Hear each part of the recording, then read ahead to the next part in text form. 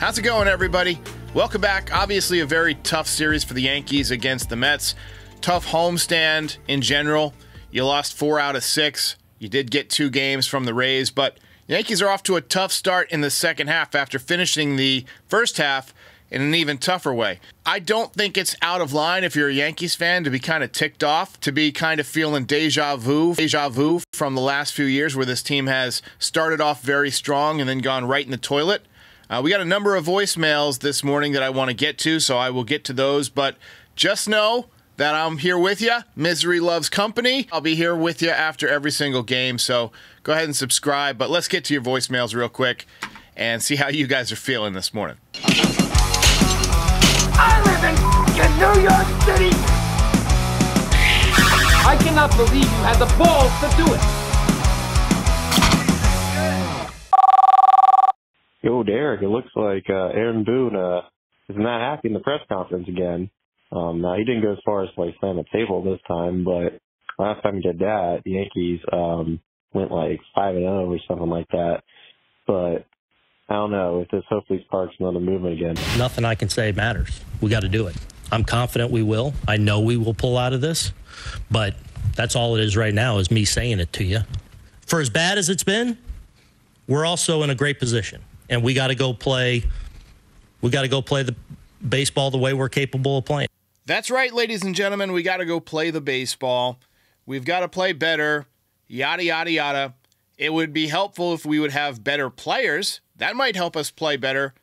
Sorry, guys. My mood for the last month or so has been miserable because, like a lot of you, my daily mood depends on how the Yankees are playing, and they've just been flat out stinking up the joint for over a month now. Only the White Sox have been worse, and barely. And the White Sox are trading everybody at the deadline. I've seen a few more people say this morning that the Yankees should sell. That will not happen. They need about 6 guys at the deadline, though. There's this scene in Ocean's 11 where Brad Pitt's character is teaching movie stars how to play cards, and they're playing 5-card draw. And in 5-card draw, when you have an ace, you're allowed to swap out 4 other cards from the deck. And so this guy does that. He gets his hand and he says, all right, I want 4 new cards. And Brad Pitt says, you don't want 4 new cards. You want to fold. And I don't blame those of you who want to fold right now. A lot of us have a lot of time invested in this, and we want to see the Yankees go as far as they can. But if there's another collapse this season, heads have got to roll. Many heads. Cashman, Boone, all them guys. The message I would like to play is Boone keeps saying, we got to play better. We got to play better. What is he doing as a manager to make that happen? Nothing as far as I can see. Have a good show. Have a good day. I mean, other than tinkering with the lineup, I'm not sure there's much else he can do right now. He can try and fire up his guys, but this might not be a group that's capable of being fired up. They might not have that kind of personality. I mean, you look at all these other teams. You look at the Mets, they're having so much fun. You look at other teams, they get up to play the Yankees, and the Yankees just seem like they're going about their business. If you win, you win. If you lose, you lose. But they don't have that quote-unquote dog in them that they had earlier this year. Maybe that's because their energy is down because some guys have struggled. But you're right. It's up to Aaron Boone to get that energy going in the right direction, or on Brian Cashman to inject some new life into this team, maybe release some guys, maybe motivate some guys. But the leadership, the front office, the management, the coaching staff, not getting it done. Obviously, the players are not getting it done, but I'm not entirely convinced that we have the players that can get it done. Bob, great show. Frustrating night. Yeah, I think everybody's to blame a little bit. Mostly Cashman, like you said, he's constructed just an awful team with no depth. But we got to start winning some close games, not referring to last night, but if we can start winning some close games, we can still hang in there. Got to get a new closer and a couple of bats. What do you think? Closer is a given. We've been saying that all year. Clay Holmes not the man for that job. Needs some swing and miss. But the way I view the lineup, you need at least 3 bats. But I do think that the Yankees can get 2 of those bats internally. I think Jason Dominguez comes back and he plays left field. Verdugo hits the bench. Grisham hits the road. You got Stanton coming back as your DH. I don't know if they're going to make a change at second base. You know, Gleyber Torres has hit a couple of home runs this week. They might think he's getting hot at just the right time, but maybe he's getting hot because he knows he might get traded and it's kind of taking some of the pressure off. So I definitely think they need at least 3 bats. Third base, you know, I talked a little bit about Ryan McMahon last night. A few of you have pointed out that he has said that he doesn't want to be traded. The Rockies have said they're not going to trade him.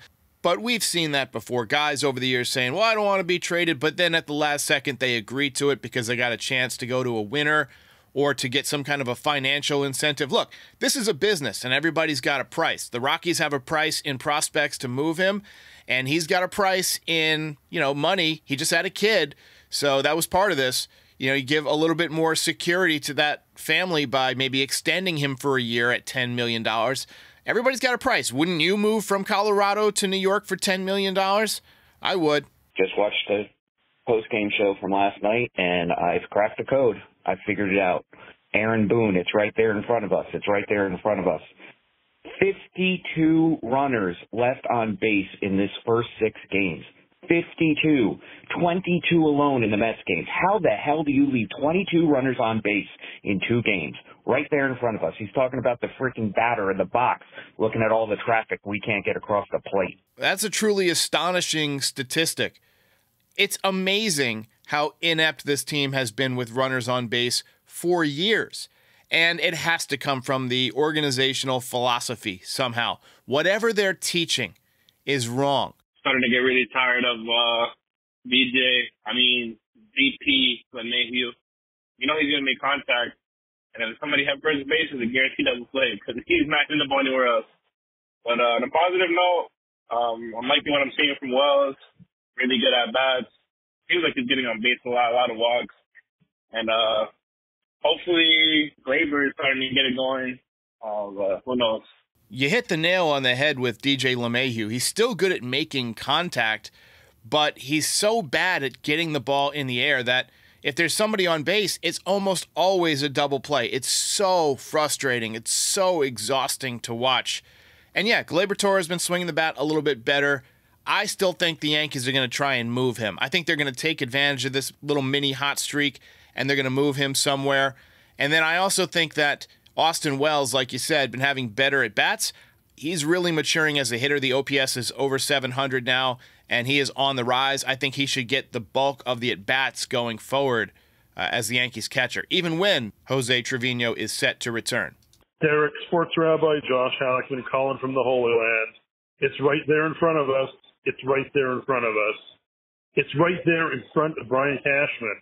The man that's got to pay the price has got to be Aaron Boone. There's just no question at this point.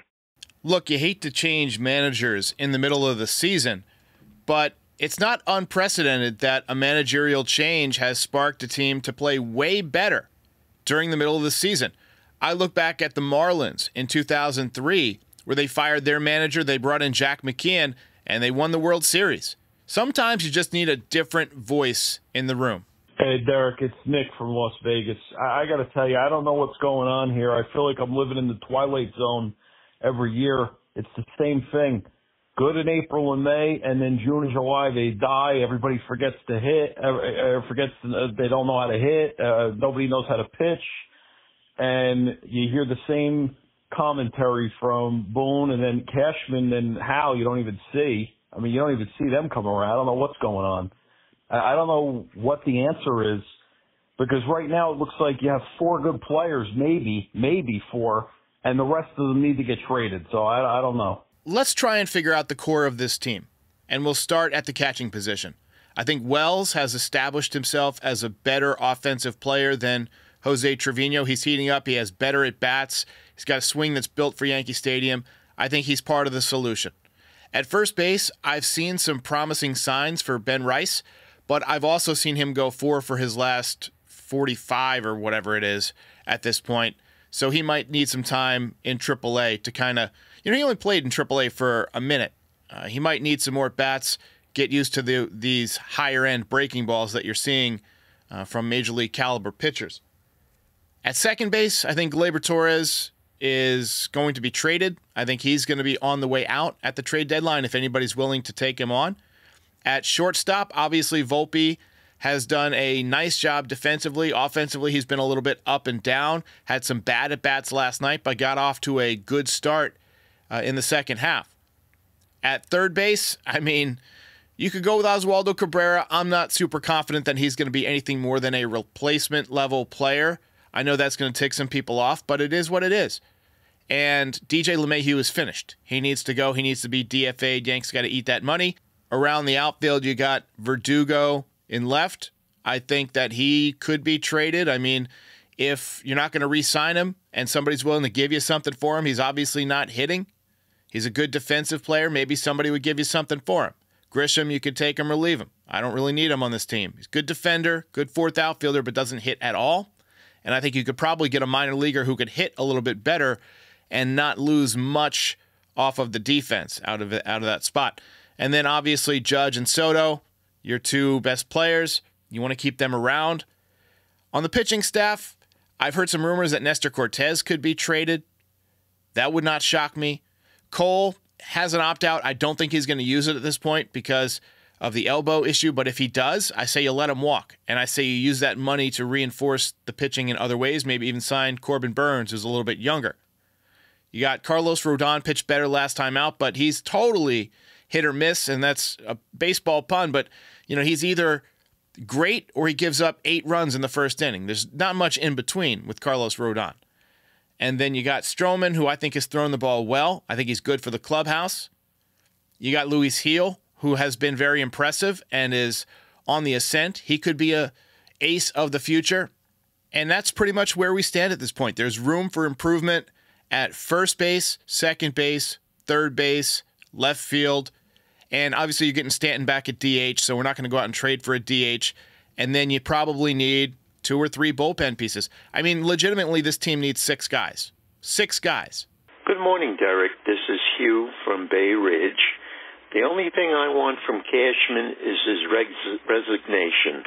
But, of course, that will never happen.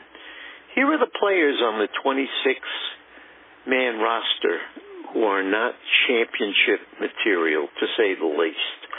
Ferguson, Gomez, and Canely on the mound, Norveus behind the plate, J.D. Davis, LeMahieu, Gleyber Torres, Grisham, and Verdugo. You're not going to win a championship with such a lack of talent. I think that Cashman's been in that position too long. I think the game has passed him by. I really do. I mean, he's been in that position for more than a quarter century. The game has changed. And sure, experience has some value, but you got to look at things with a fresh set of eyes, too. Hey, frustrated Yankee fan, calling all the way from McKinney, Texas. This is JB, and just wanted to say that from the moment that it happened, I knew it was going to go downhill. Not saying that I'm any type of prophet, but I just knew when they got rid of Girardi that year, I said, man, this may be the beginning. Also close, but yet so far. I want to take a minute and talk about the Girardi thing, because I always liked Girardi. I did hear that he lost the clubhouse at the end of his tenure, and obviously he went to Philadelphia, and they didn't win. But, different people are meant for different jobs. I always felt like Girardi was a great fit with the Yankees. You know what I mean? He seems like a Yankee. But, look, people got mad that he didn't challenge that play in the division series against the Indians back in 2017, led to a Lindor grand slam. The Yankees won that series. He got the team, he turned them around. They were down 0-2. I can't see Aaron Boone ever motivating this team to come back from a loss like that. When this team collapses under Aaron Boone, they just stay in the grave. All right, guys, I think we had a record number of voicemails last night. I had to sift through a number of trolling Mets fans, but it is what it is. I've got about 10 more that I would love to get into this program, but I've got to get some stuff done today. So I appreciate everybody who called in. No game tonight. I will see you tomorrow. Maybe we can get another voicemail show going if you want to call back in. We've got about, probably 10 more that I haven't even gotten to yet. So tune in, like, subscribe, all that good stuff. I'll see you next time. Ball game over.